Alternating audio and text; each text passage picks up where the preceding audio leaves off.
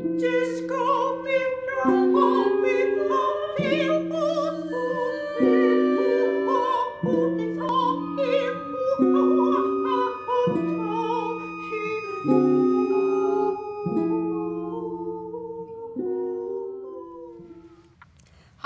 good evening. This is yet another episode of The Facts, and my name is Lenore Von Stein, and this episode we're going to be talking about torture. It's a continuation of another discussion we had, and I'm sitting here tonight with three people, as you can see. Kristine Huskey, who's the director of the anti-torture program at Physicians for Human Rights. James Cullen, who is a retired brigadier general who served in the justice system in the Judge Advocate General's office, now a lawyer in Manhattan, and Taylor Pendergrass, who is a senior attorney at the New York Civil Liberties Union. And we were talking before, something came up, this idea of the rule of law, of the importance of law, the idea of law in the evolution of human societies, that, you know, as opposed to, you know, the king can make a decision to chop off your head, there are rules, and that that these rules, you know, at least in theory, on paper, apply to everybody. You know, it's a law, and it seems like torture is one of the, you know, of course it's legal torture, so it could be legal, it could be a law, but it seems like an ultimate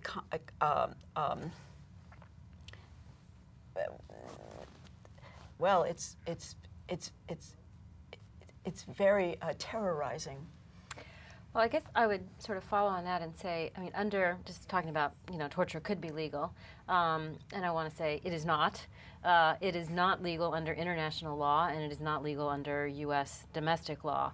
And I think that when exceptions start to be made, and people see it as sort of a necessity, that's when the system really starts to break down, and you have sort of systematic torture and abuse of vulnerable populations, like detainees at Guantanamo or Parwan.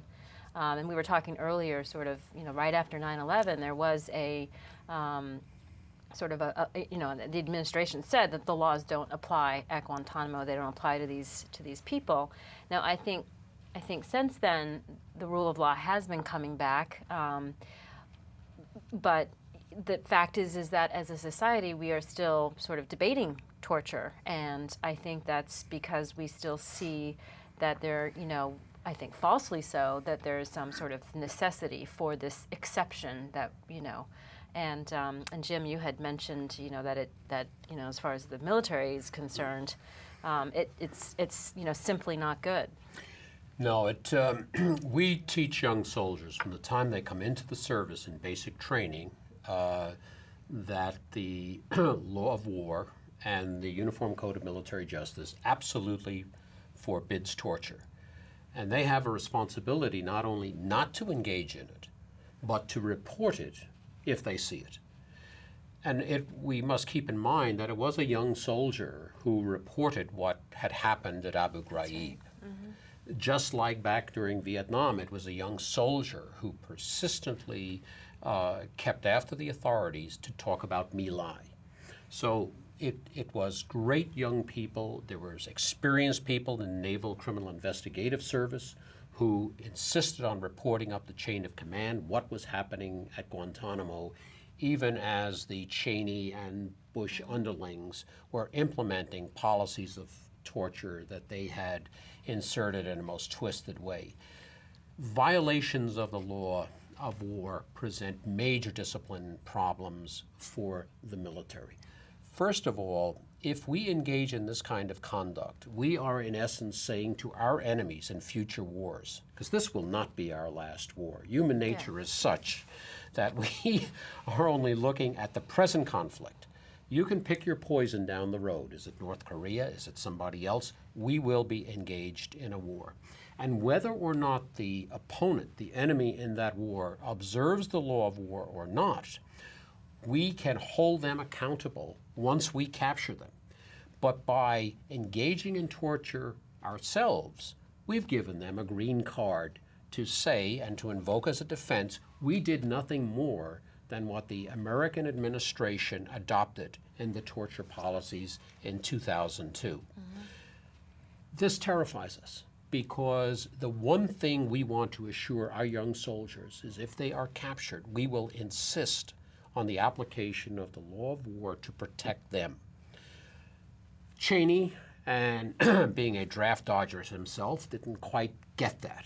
And he was looking just for immediate returns, and he thought fear was the answer. Cast aside the rule of law. Go for the point of convenience, almost like some of our corporate executives did in looking for short-term, quarterly returns, and to heck with what happens to the long-term health of the company. Right. It was that same kind of mentality. But when a soldier engages in this kind of conduct, there are really two victims in that room where the torture occurs. There's the obvious victim who is being tortured and who now is no longer an effective source of intelligence. But the person engaging in the torture is going to be damaged as well. We as an institution in the military would fail the American people if we ever countenanced, or even worse, train people to engage in that. When we take young American men and women and bring them into the military, we promise, in effect, to their parents and their spouses, we cannot promise that we will necessarily be able to return them in good health because we know the risks of the battlefield. But if they do come home, there is an implicit promise they will come back as better citizens, because they will be taught that personal sacrifice and your very life is at stake and is going to be surrendered possibly for the welfare of your people, of your country, of your fellow service people. When we send that young person home, he's your teacher, she's your police officer, maybe a judge, the person living next door to you. If we train that person to be a torturer, we have violated that implicit promise we make to the American people. That person is going to be damaged. And if the command doesn't take action to stop that, to make sure it doesn't happen, we have failed as an institution. Now, our commanders get it. They understand.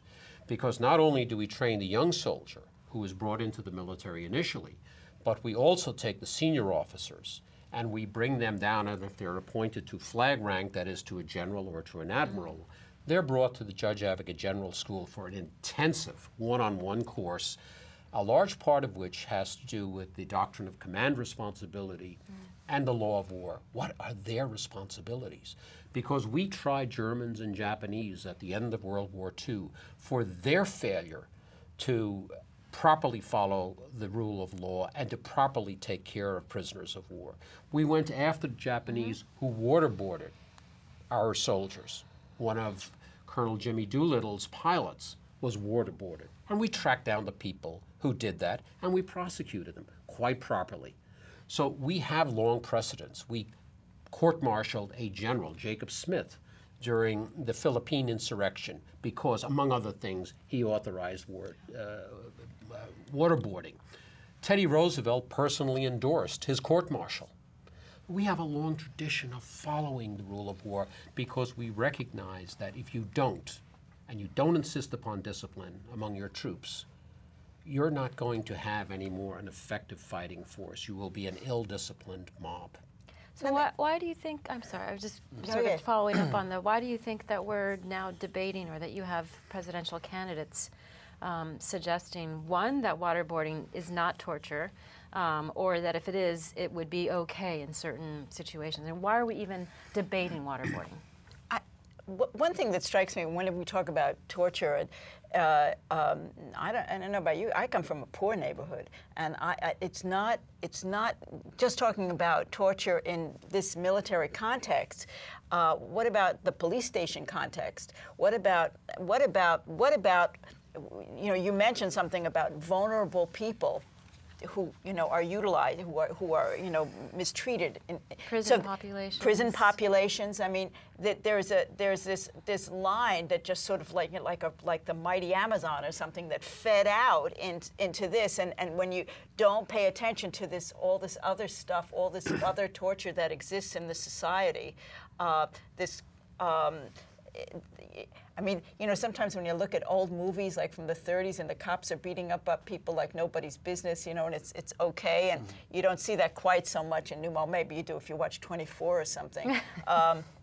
But it's gotten. I mean, I guess I'm curious why it goes out of vogue. Somewhat. I think in some ways, you know, it's both the tragedy and opportunity of what happened at Guantanamo to inform the public discussion about what has been happening domestically for a very long time. You know, Kristine in the last episode was reeling off some of the different types of conditions that prisoners at Guantanamo were subject to: extreme isolation, periods of complete idleness. Those are conditions for those of us who have been doing prison advocacy work for a very long time are all too familiar with regards to tens of thousands of Americans that we incarcerate in solitary confinement every year. So I think that there are a lot of parallels between the ways that we were treating people at Guantanamo and the ways that we're treating people here domestically. And if there's a silver lining to the public consciousness that was raised by the revelations at Guantanamo, it's perhaps that we can start to think even more critically about whether our practices here domestically are humane. Returning to another issue that we were talking about specifically in the prior episode, the legislation in New York and other states to really hone in on the practice of medical and mental health professionals. Just as there were medical and mental health professionals who were key to the implementation of the torture regime at Guantanamo, the same thing is happening in our prisons and jails. There are psychologists and mental health professionals and therapists who are absolutely necessary for the perpetuation of the solitary confinement regime in the United States. And so I think many of the same questions need to be raised and addressed both here and abroad. Taylor's right. I mean, there's a big movement now where people are really looking at the use, I should say overuse and abuse of solitary confinement. Obviously, in some situations, it may be appropriate. And in fact, there will be a hearing in the Senate next week on the use of solitary confinement. It's the first one ever.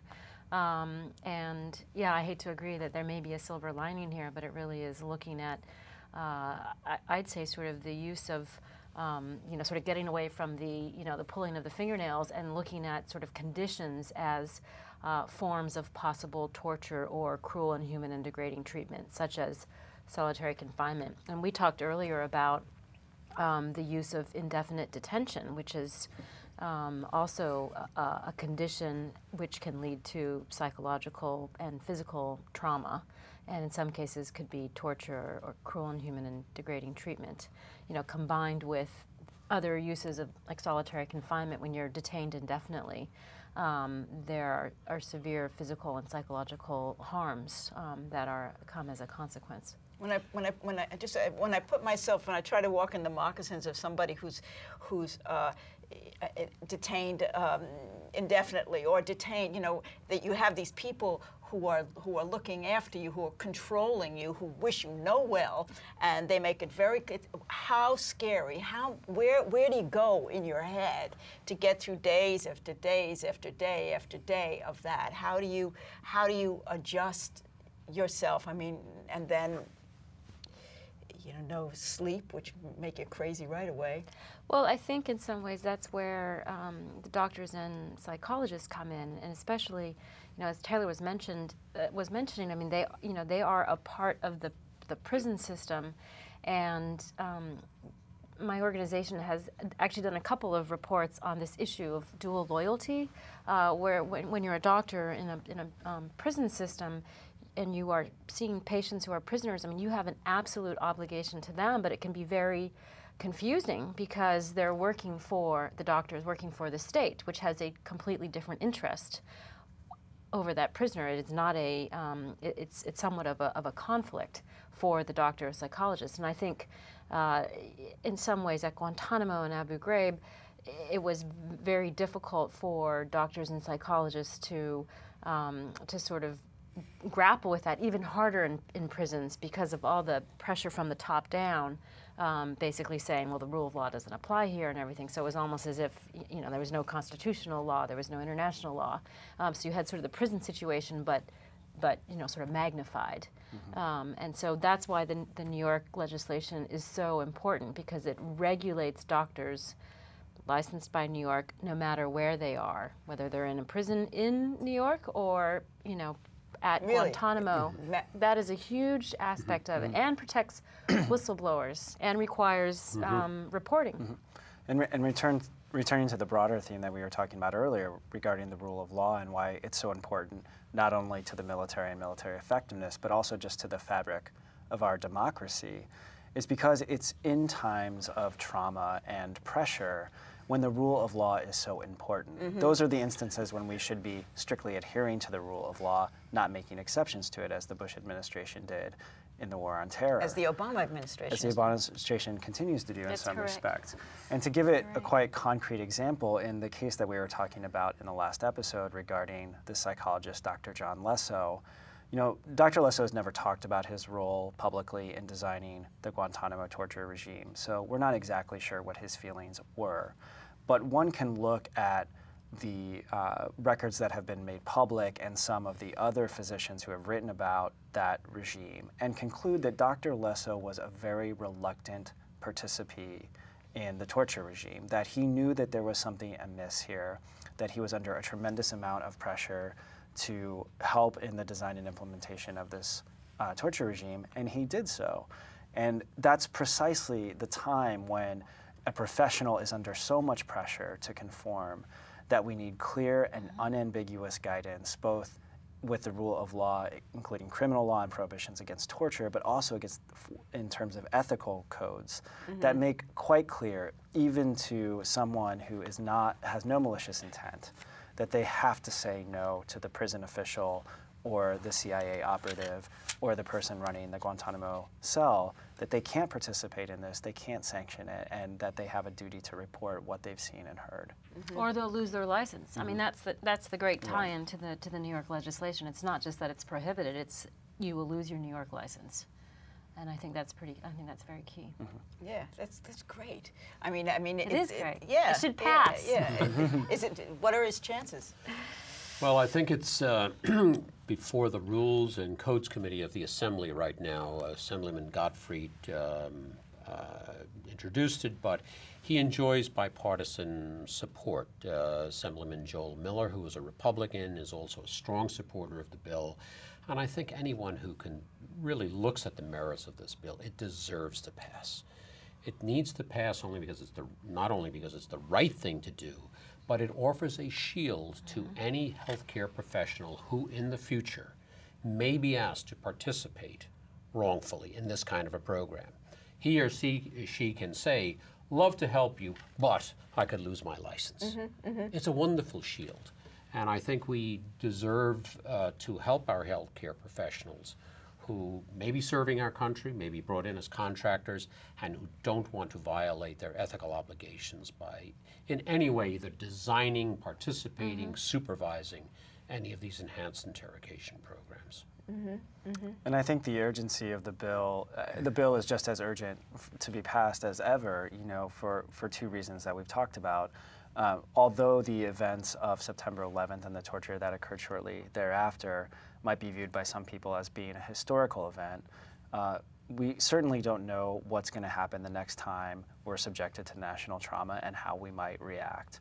And for that reason alone, the bill should be passed. But also because the bill implicates the participation of healthcare professionals in our own domestic regime. And regardless of whether or not there is going to be another terrorist attack, there is every reason to both protect whistleblowers and impose these clear, unambiguous ethical duties on healthcare professionals that are working in our forensic hospitals, in our jails, and in our prisons.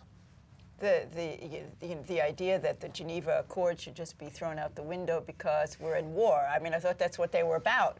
They happen when it's in war. If you're not at war, it's not a problem. If everything's going well, you're not going to want to hurt. Well, maybe you still want to hurt somebody, but But America was always at the forefront of getting those treaties passed. Both the original 1929 Geneva Convention, and then the 4 Geneva Conventions in 1949.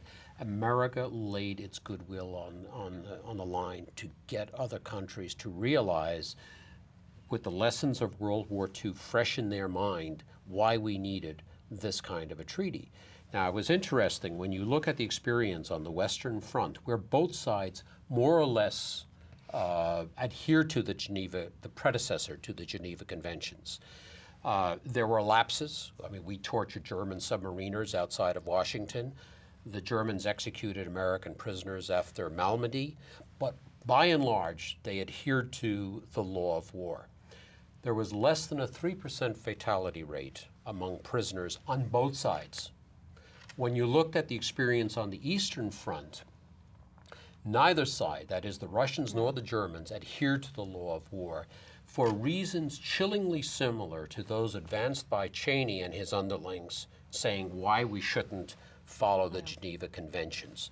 One of the excuses that is amusing, if it wasn't so tragic, is that Cheney said, well, and his lawyers, that Afghanistan was a failed state, and therefore the Geneva Convention wouldn't apply. Usually in war, there is a loser, and they're called a failed state. Well, what happens until you get to the point, and what happens to your soldiers who are taken prisoner until you get it to a point of either winning or losing? Should treaty obligations depend upon military success or loss? This is childish arguments, but it is among those that was adopted by the Nazis and by the communists. When you look at the experience of on the Eastern Front, there was over a 70% fatality rate. So we have empirical evidence of why we should be following the Geneva Conventions and the law of war. You mentioned before, Lenore, why are we still having this national debate among people who aspire to be president as to the use of enhanced interrogation? After Abu Ghraib, we put together a group of retired generals and admirals who were greatly concerned about what was emerging from the torture memos. And one of the people who was at our side from the very beginning was Senator John McCain. His efforts at that time led to the passage of what we now refer to as the Detainee Treatment Act. And I remember his discussion at that time. He didn't think, because of the opposition of Cheney and the White House to the bill he wanted to introduce, saying that all agencies will adhere to the Army Manual on Interrogation, that there would be a chance of passing the bill that he had introduced. He said, but nevertheless, we should let history record that we made an effort, that there were people in America who were so offended by torture and the violation of the law of war that no one should ever ask in the future, where were the good Americans? As the question was asked, where were the good Germans? Where's McCain now on this? Oh, McCain is still solidly against torture and against enhanced interrogation. Including waterboarding. Including waterboarding. He's absolutely clear on that. And if you look at the people who were loudest in proclaiming this, none of them were veterans. None of them actually had the military experience to tell them firsthand why this undermines national security for a whole lot of reasons we don't have the time to talk about, and why it undermines our military. And our society. And the society. So we're at the 4-minute mark. So pulling this together, I've got the history of torture, little effect. Has torture been used by? It seems like it's obvious that it's kind of a pithy question, used by default because we weren't going to use better interrogation. Obviously, I just hit you on the head and hope that works. I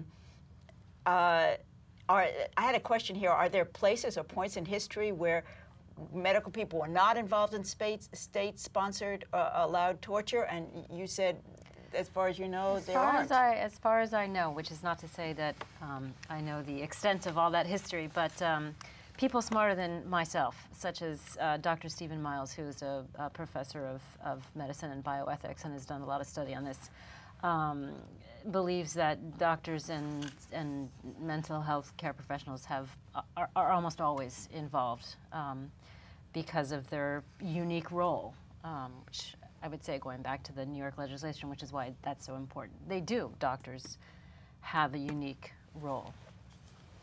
So this do no harm thing that doctors have, patients first, and just gets kind of patients, but harm them.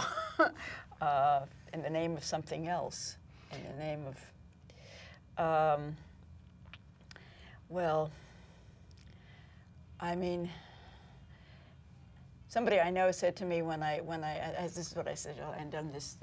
Somebody I know said to me when he heard I was going to do you're going to do the other side, you know, and there is no other side. No other side. There's no other side, you know. So, you know, rape works too, you know, should we do the other side? And no, there's no other side. This has got to stop. That's a silly thing because it's going to take a very long time to stop it, right? It's going to take it's deeply entrenched in how people handle each other when they have their druthers and they have their, you know, whatever's, you know, in prisons, in the army, in the, you know, it's. Well, see, I disagree. I don't know that it's deeply entrenched in, usually I take the pessimistic view, but I'm going to take the optimistic view. I don't know that it's deeply entrenched in, you know, in our history, because we have always been sort of the champions of human rights and all of that. And in some ways I sort of put aside the prison population because I think that's kind of like an unspoken little hidden secret of ours.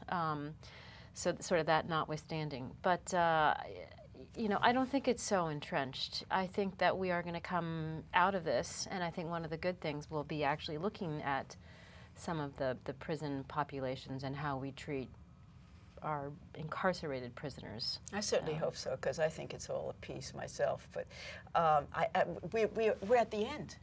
We're at the end. We should end on having an optimistic view. I think. Totally agree. Okay. So listen, Kristine Huskey, thank you very much. James Cullen, thank you very much. Taylor Pendergrass, thank you very much. It's really been, this is yet another episode. You know, now I never know how to do these things. I got 30 seconds. So I feel much better, and I'm not so afraid of this topic anymore. And that's what I'm doing here on The Facts, you know, just taking these fears away from myself. And I hope perhaps we can do that for you guys out there too. You know,